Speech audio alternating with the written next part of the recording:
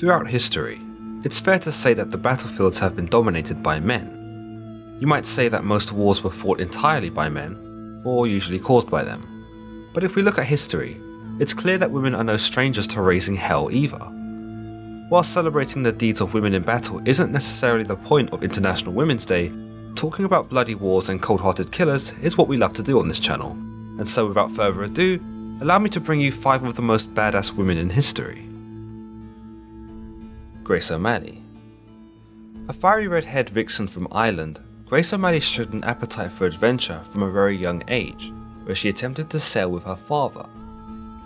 Her father though would deny her, claiming that her hair would get tangled in the ropes of the ship, and so in ultimate defiance, Grace O'Malley, still a very young girl, chopped off her hair and thus earned her passage aboard the ship.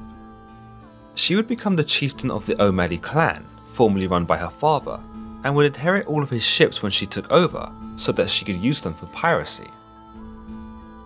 Given that pirating was mostly a male-dominated occupation, it's rather profound that Grace O'Malley sticks out for being a pirate in the way that she does. Her crews were fearless, and would board any of the vessels which Grace instructed, and she was not shy of robbing those who sailed too close to her. Those who resisted were swiftly killed by either herself or her men. She was said to be such an imposing, devilish figure that just a day after giving birth to a child, she was stalking up and down the deck of the ship, scolding her men and barking orders. Her greatest showdown comes at a time when she met with Queen Elizabeth I, who threatened to end the pirates' operations in Ireland.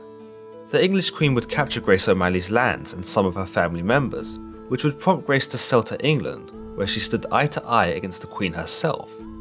After some negotiation, Grace O'Malley managed to convince the Queen to return her lands and free her family members. Ultimately, Queen Elizabeth was not able to stop Grace O'Malley from pirating, even though she had her outnumbered and inside her own palace. For a more in-depth look at Grace O'Malley, be sure to check out my video on her in the description below. Losyn.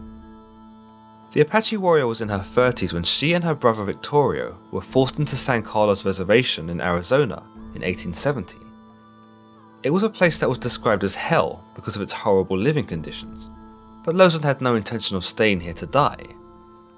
She and her brother led a band of men out of the reservation, and together they went on raiding parties, striking the fear of God into the would-be American settlers. Losyn was described as being able to ride, shoot and fight just as well as any other man. In fact, it's understood she had an uncanny ability to ride and shoot simultaneously, perhaps better than anyone else in the tribe. Her brother Victorio would one day quote that Losyn was his right hand, and as strong as any man, but braver than most, and more cunning in strategy. He described her as a shield to her people. When Victorio was killed in battle, Losyn became fueled by revenge and traversed the lands of New Mexico, hunting down the settlers who had killed her brother. She would later join the legendary warrior Geronimo, where she would gain a reputation for being something of a seer, that when she reached out with her hands, she could see where the enemy were and how many units they had in their ranks. When Geronimo surrendered though, Losyn became ill with tuberculosis and soon died. Lagertha. While many might recognise Lagertha from the popular show Vikings, you may not know that she's loosely based off a real historical figure, according to Danish legend that is.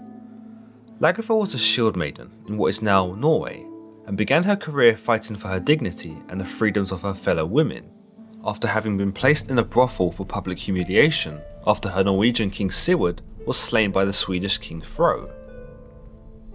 As the legend goes, her would-be husband Ragnar Lothbrok attacked King Fro, given that Sigurd happened to be his grandfather. However, the battle wouldn't have gone as smoothly if the women in the brothel, including Lagertha, hadn't gotten their hands on weapons. They dressed up in men's clothing, possibly having stolen the gear from men in the brothels, and headed out into the battlefield. Alongside Ragnar Lothbrok, Lagertha and her would-be shield maidens turned the tide of the battle and were able to defeat King Fro and the forces of Sweden. From that point on, Ragnar became fascinated by Lagertha, and the two would eventually marry after Lagertha realised she couldn't kill him, having already tried setting a bear and a hound to attack him. Ragnar eventually divorces Lagertha, because he cannot shake his annoyance that his wife had tried to have him killed. He remarries and moves to Denmark, where his people engage in a civil war. Realizing he needs help, Ragnar calls for Lagertha, who had since fallen in love with Ragnar after having tried to kill him. She comes to his aid with 120 ships, and once more is able to tip the battle in his favour. Lagertha later remarries, but upon quarrelling with her husband, she kills him with a spearhead that she concealed in her gown. Saxon records conclude that she then usurped his entire name and sovereignty, and that she found it far more enjoyable to rule without a husband at all. For a more in-depth look at Lagertha, be sure to check out my video on her in the description below. Quynh-Singambande. Quynh-Singambande was a highly intelligent and powerful 17th century ruler of the Ndongo and Matamba kingdoms, which is now modern-day Angola. Around the turn of the 17th century, Nzinga fearlessly and cleverly fought for the freedom of her kingdom against the Portuguese, who were colonizing the Central African coast at the time to control the slave trade. To build up her kingdom's military, Nzinga offered sanctuary to runaway slaves and Portuguese-trained African soldiers. She stirred up rebellion amongst the people still left in Ndongo, which had by then come under the rule of the Portuguese. Nzinga also formed an alliance with the Dutch against the Portuguese. However, their combined forces were not enough to drive the Portuguese out. After retreating to Matamba again, Nzinga started to focus on developing the kingdom as a trading power and a gateway to the Central African interior. At the time of Nzinga's death in 1661, at the age of 81, Matamba had become a powerful kingdom that managed to resist Portuguese colonization attempts for an extended period of time. Her kingdom was only integrated into Angola in the late 19th century.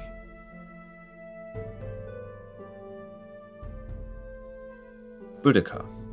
As wife of the king of a Celtic tribe, Boudica was a queen who would become a warrior.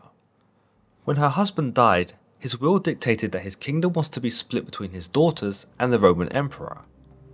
But the Romans did not recognize women as being eligible to inherit lands, so they assumed control of the entire kingdom themselves. When they met resistance, they began to torture those who stood against them, including Boudica herself.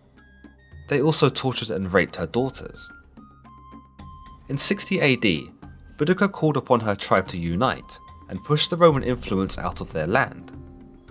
With over 100,000 warriors at her command, they went to war against Rome and devastated the army of the Roman capital of Britain.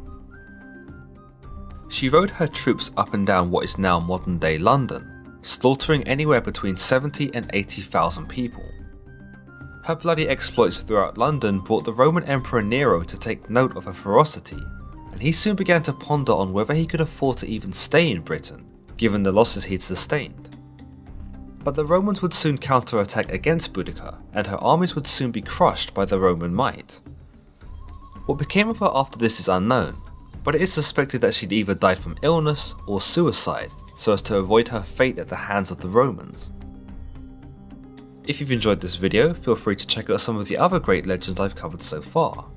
Also, don't forget to give this video a thumbs up and hit the subscribe button. Until the next time, guys.